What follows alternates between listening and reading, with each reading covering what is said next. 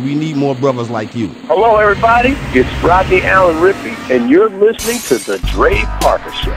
Me and my wife was together so long before we got married, and everybody was trying to rush us.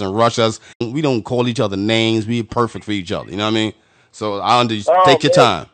That's what I want. And the funny thing is, the last time I went home to see my dad, you know, because I'm like the last one of my family, because I'm the youngest, I'm the baby of the family.